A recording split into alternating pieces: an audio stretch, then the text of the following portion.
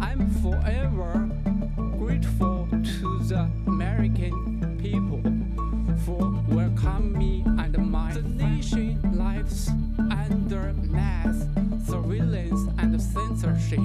The U.S. must use its values of freedom, democracy, and the rule of law to gather a coalition of other democracies to stop CCP's aggression.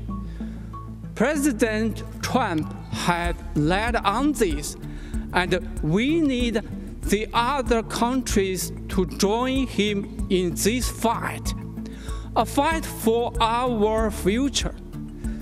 Standing up to fight unfairness isn't easy, I know. So does President Trump, but he has shown the courage to win that fight. We need to support, vote, and fight for President Trump for the sake of the world. Thank you.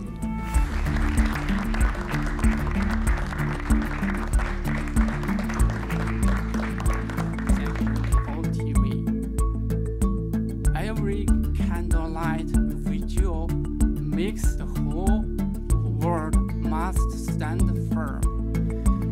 If we speak our moral responsibilities as a human being